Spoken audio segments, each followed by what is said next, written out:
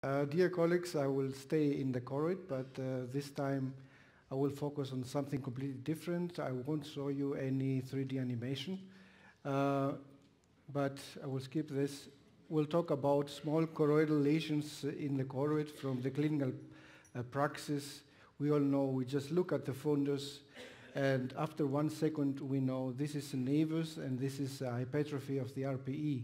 So in these cases, we do not need any sophisticated investigations, but what about in this case? So sometimes you're not really sure what it is, and if you apply an OCT, then you see that in case of a hypertrophy of the RPE, the lesion is confined to the RPE, whereas if you have a nevus, then something is only in the choroid, distributed in the choroid. And this is an hyperreflective band you see within the choroid for the nevus. And on magnification, then you see that it's just reflecting the infiltration of the choroid by melanocytes, as we already know from histopathological slides.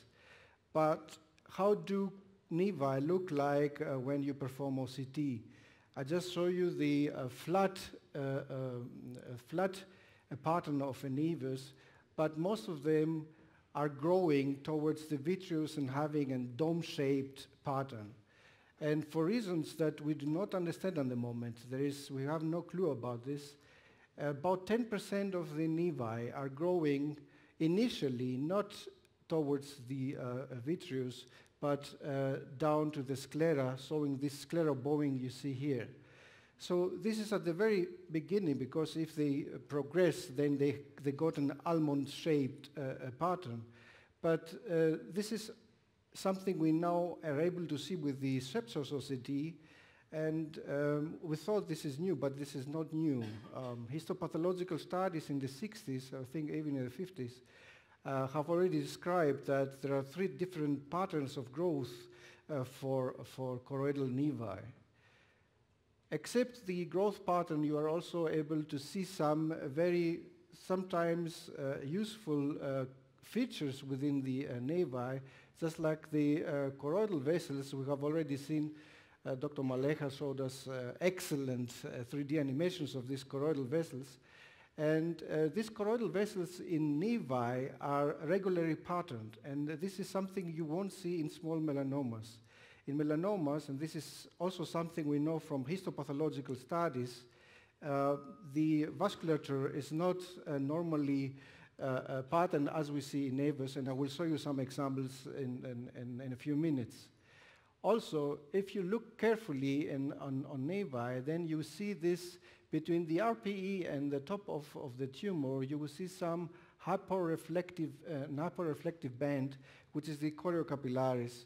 And in most of the nevi, you will be able to see the choriocapillaris, whereas in melanomas, this is something, in most of the cases, you will be missing.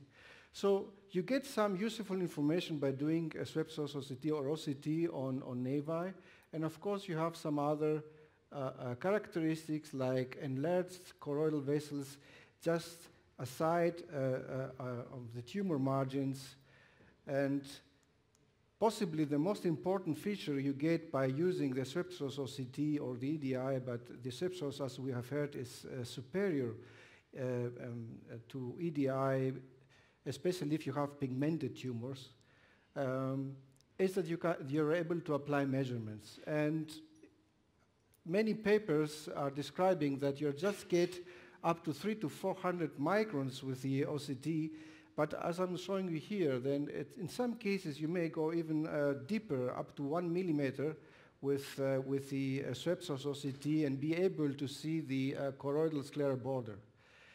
And of course some other features like alterations of the RPE. We have seen that today, the irregular RPE elevation, which is also present in some nevi, but you won't see very progressed alterations within the retina if you have a nevus.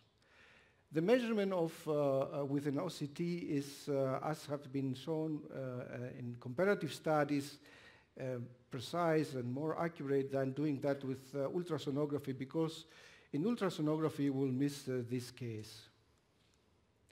What about melanomas? In melanomas, there are two major limitations. The first limitation is that the scan is just 2.5 millimeters deep.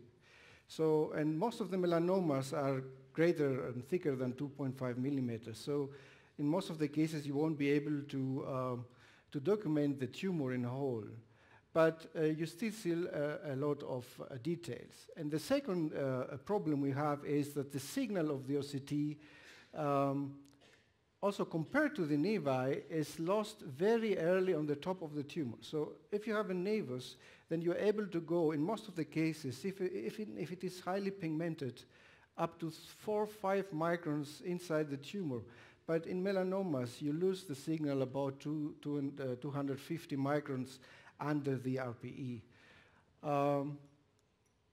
This is another case showing us that, of course, we do have a lot of information about what happens between the tumor and the retina.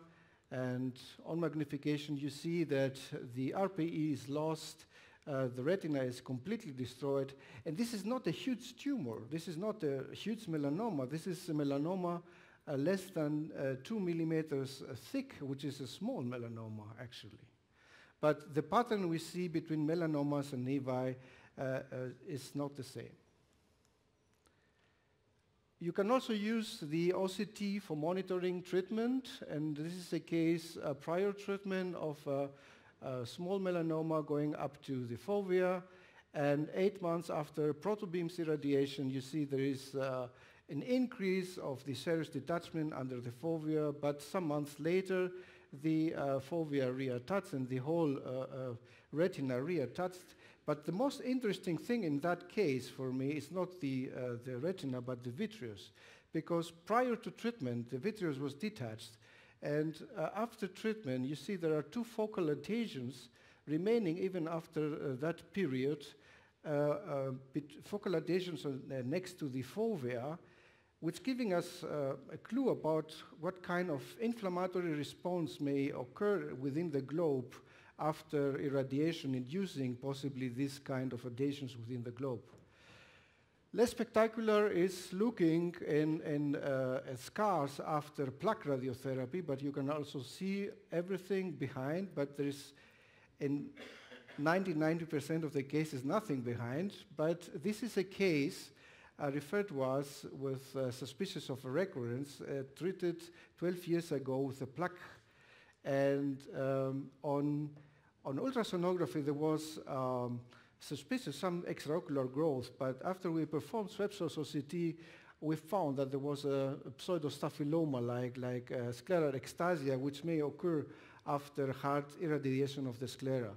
So there is no tumor mass inside, and it's nothing to do in those cases, but we were happy having the swept source. Fortunately, not any tumor is a malignant one, and the choroidal melanomas, they are getting diagnosed after they get symptomatic. And hemangiomas do have a characteristic pattern on OCT. And this is something like a honeycomb or sponge-like pattern is called. And on magnification, we see again that what we see is just the blood-filled cavernous. And from histopathology, you know, most of the hemangiomas are predominantly cavernous, and they do have some mixed part with capillaries, but most of them are cavernous hemangiomas, and that is what we're seeing on our OCT. These are other cases, and of course we have subretinal fluid and changes within the retina. It's all described, and it's very common in choroidal hemangiomas. But please notice that you're able, in most of the hemangiomas, you're able to see the whole dimension of the tumor with the swept source OCT. The signal is much better than in the pigmented nevi. This is a case of choroidal enlargement or thickening nasal part, and also here, but we also have some retinal deposits or infiltrates, serous detachment, and the line scan is showing much more detail for this choroidal infiltrate and the serous detachment. But please also look on the overlying vitreous. So if you see the overlying vitreous, there is also some deposit there, and you may guess this is a case of a uveitis.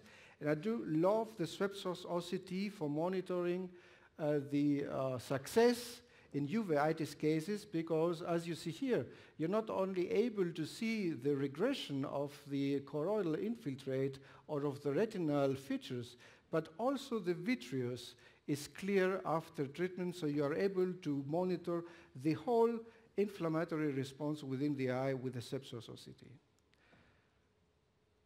This is a case of a capillary angioma, and you see there are a dense tumor, and the signal, there is a shadowing of the signal within the angioma, because they are not only blood-filled, but there is a lot of fibrosis also within these angiomas.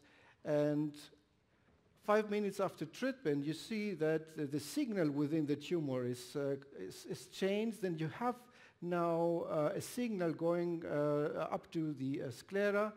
And look at the choroid. There is an immediate response of the choroid. The choroid is half as thick as it was 5 minutes before. And 2 days later, you see that the signal is still, there is some shadowing, but not as much as in the beginning. The denaturation of the retina, there is possibly some choroidal detachment down there, and the choroid is back to normal. So with the Swept-Source OCT, you get some details. You can monitor the treatment you apply in the eye. And this is my last case. This is not the choroid. This is a part, is the uvea. And I just wanted to show you a case because I think there is no presentation on anterior segment tumors in those days in that congress. And of course, with the Swept-Source OCT, if you have the anterior segment adapter, you are able to imagine also the anterior segment perfectly, and use the OCT not only for make the measurements, but to get the information if this is the peak of the iceberg or is just the tumor confined to the anterior segment. And I don't know if you see the signal there, but there's a signal there. So in many cases, you're also able to get that information with the Swept-Source OCT. You don't have to apply other imaging tools. So in summary, I think with the Swept-Source OCT, you are able to do a lot of things in ocular tumors, and we're all happy to having that. Thank you very much.